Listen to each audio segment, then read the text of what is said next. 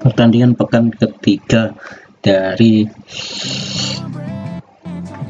Divisi 2 kasta keempat Liga Inggris musim 2019-2020 antara Leyton Orient melawan Stevenage, live in Champion Point Arena. Para pemain sudah mulai memasuki lapangan dan kita bersama Martin Taylor dan Alan Smith sebagai komentator. Ya, kita bermain di kandang kita sendiri kali ini. Ini adalah para pemain Stevenage. Really anticipating something special from him here today. It's the way he combines with teammates, Martin, that I love so much. Such an unselfish player.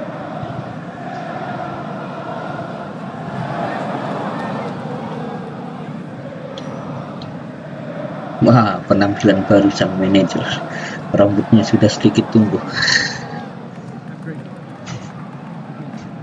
Kalau Fuji, Ashoka, Jonathan David, Jules, Cakvetase, Sipsi, Angol. Sebentar kita akan melihat starting line up baik substitute maupun starting 11. Di starting 11 kita dari para prajurit James Calvus Marble tetap dengan format 3142, formasi yang mengecoh orang mengira itu formasi untuk menyerang, namun sebenarnya bertahan dan mengandalkan serangan balik. Namun kadang-kadang itu juga mengecoh untuk menyerang sih. 4-3-3 ya, Stevenage. 4-3-3, and they've got natural wide players in that front three with a central striker. Kick off babak pertama sudah dimulai. On the flanks, it's quite a complicated job actually, because they've got to come inside, support the centre forward, and they've also got to funnel back when they haven't got the ball, so an onus on them.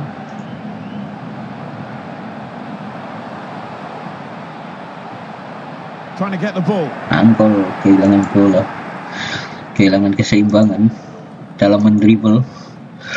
Odegaard. Haikio.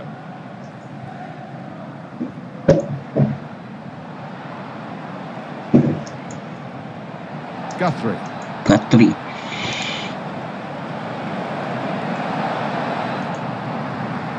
Just lost their way in the final moments of that attack. He's won it back easily. Goal news now from Colchester. It's a goal for the visitors. 9 minutes played, 1-0. Thanks, Alan. David.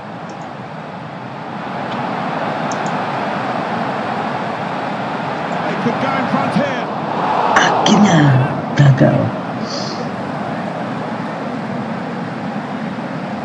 George.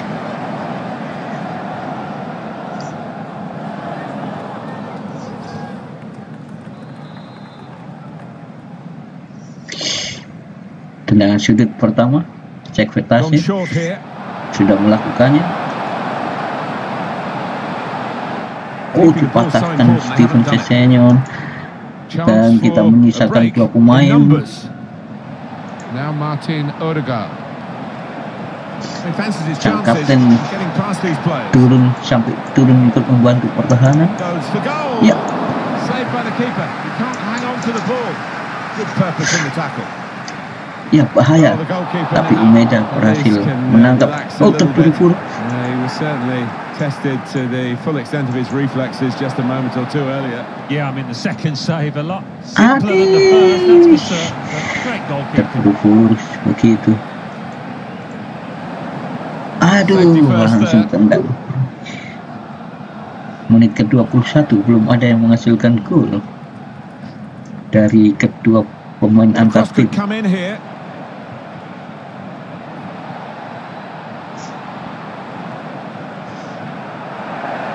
You're right up to date during this match with what's going on elsewhere.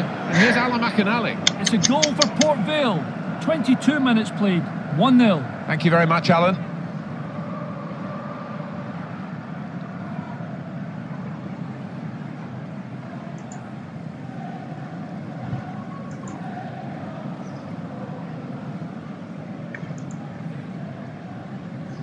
Port fail, sementara unggul.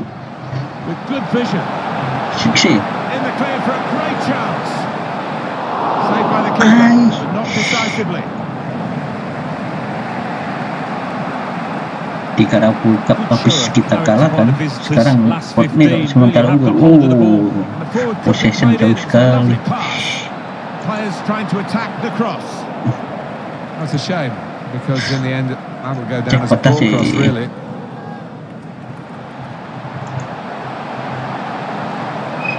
Ya.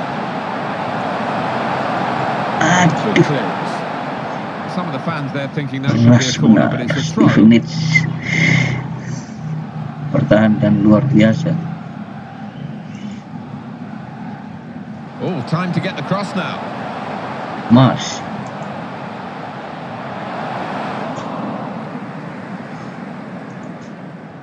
Stewart. Quickman. Stewart. Now Stewart. Guthrie. With great vision here. Oh, lost the space to offset. go forward into with the ball. Well, here's a chance to get their noses in front from the corner. Not quite good enough so far, Alan. Well, sometimes it can happen. You know, you're doing what you normally do and your team's just not had enough good possession to get the ball into you in good areas. That's the case here, I think. They like the short corner, this team. Akhirnya Sekvatasi berhasil merebut bola.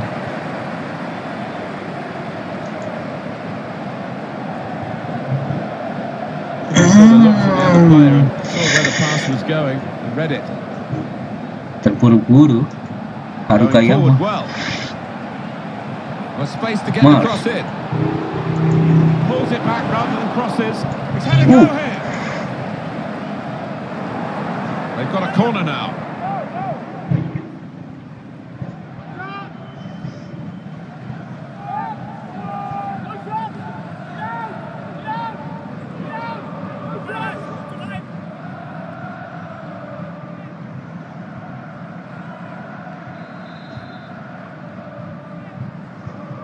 Corner's taken.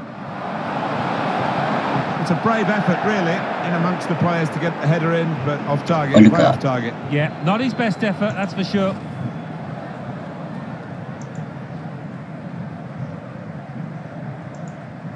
Fourth official has indicated 3 more minutes. Oh, mistake by the goalkeeper. Taking on a couple of opponents now. Kept the ball, but he can't. Must be a goal. That's a spectacular miss. Such a strong shot from so close. Well, that was wild, it was rash, it was very poor. Ya, babak pertama berakhir. Sementara kedudukan 0-0 untuk kedua tim, baik Leyton Orient maupun tamunya Stevenage. They haven't taken those chances.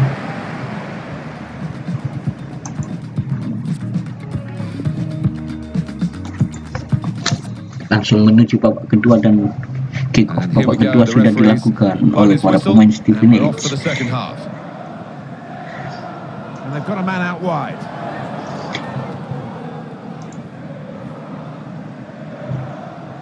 Aikio. Well, this could be dangerous in a wide position. Jonathan David. Ya.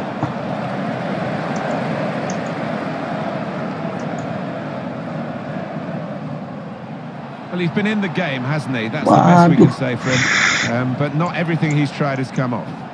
Yeah, it was hard work for him in that first half. You could see him putting in a shift, but not much went right, and he'll hope to improve in this second period.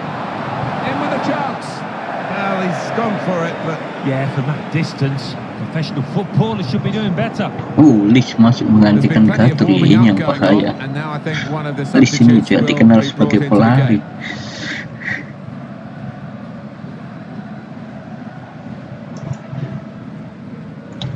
Mungkin kita harus memasukkan si Tanaka. Oh, he spotted the pass and cut it out. Taking on the opposition and the responsibility as well. Fair opportunity. Great goalkeeping. Pemain tetap konsentrasi dan fokus. Tas untuk menyelamatkan gawangnya agar tetap perawan dan tidak kebobolan. Ya, tendangan sudut untuk Stevenage. Swung in from the corner. Good defending at the front post, but not such a good corner. Seki Needs gawang. to be careful, he could lose it here.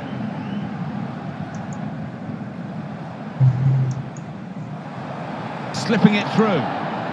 Didn't want it to stop, did they? And the referees, the break is definitely on. Kesempatan mas. Running goal! Sipse akhirnya. Gol 1-0.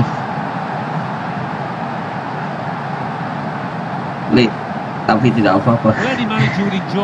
Saya pikir offset itu, ternyata tidak offset dan dimaksimalkan dengan peluang itu dimaksimalkan dengan luar biasa. Awesome oleh Sirkse. Alhasil dia akhirnya mencetak 2 gol di secara keseluruhan. Menit ke-63 2 gol in EFL Liga 2. So the first goal, it's 1-0. Ada semangat baru kalau sudah unggul, apalagi kita bermain di kandang sendiri. Now he wants to take them on. Chance to get the ball in the box. Ya. Saved, but not decisively. Defended well. Sekretasi.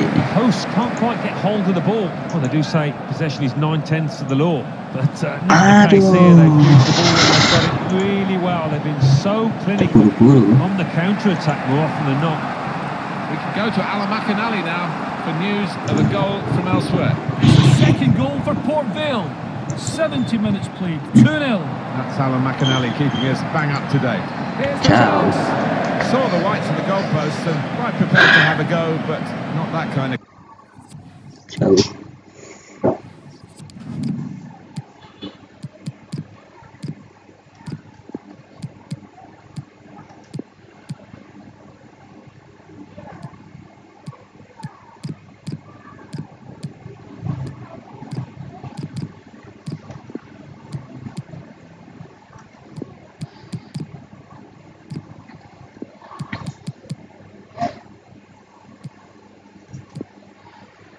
Langsung ganti 3 pemain saja karena waktu menyisakan 20 menit lagi.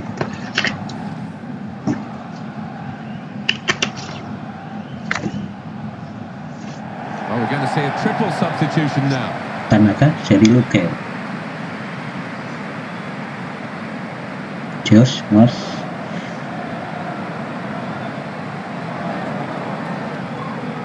Kita akan bertahan mati-matian dan mencetak gol mati-matian juga untuk menambah pundi-pundi ya. Kayak Sisi going forward well.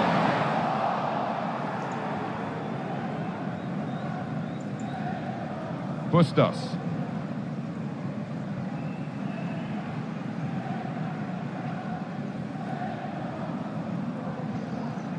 They read the opponent's mind and got the ball.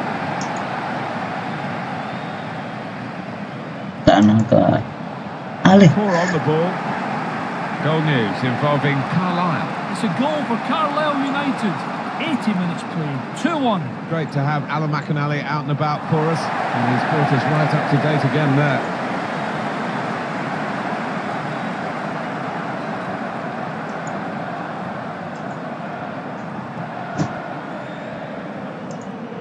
Well, we've only got 7 minutes remaining now. David.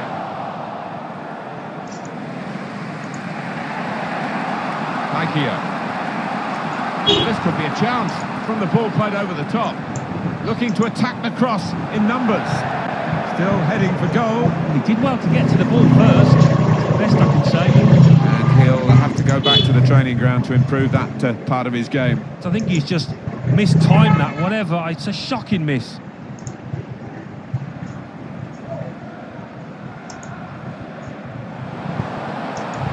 Well, this is fascinating, and the crowd are loving the the drama that we're watching here. Just the one goal in it in favour of the home team. Yeah, careful that they don't start celebrating too quickly and that the players membuat feel Kalkun they've won the game before they actually siswa have. Firik Well, decisive refereeing here. He reached for the card straight away at that offence. Well, you could argue he's been a bit harsh there. Maybe another ref would have just had a word instead of booking him. 1 menit lagi, apakah kita membawa 3 poin pertandingan ini? There's only a minute to go.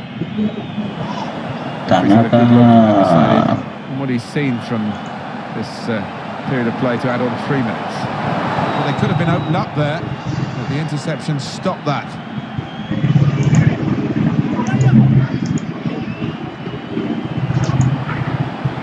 Kerr threads it through. Must score. And he knocks in the goal. They're in, they've scored, they're surely home and dry. Akhirnya istimewa menit-menit terakhir malah unggul 2 gol. Tanaka kembali, spesialis.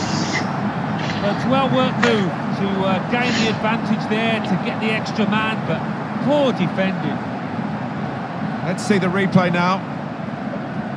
Tanaka shoot, goal, not safe. Tanaka Fuji.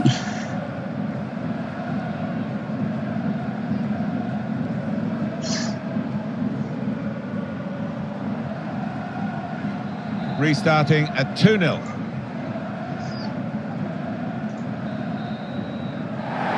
There we are, final whistle. Ya, demikian hasil pertandingan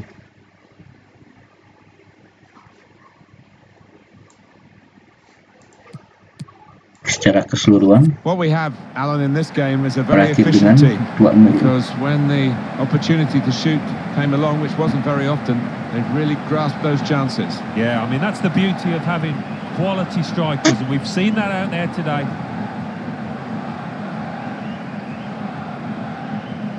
Kita menang 2-0.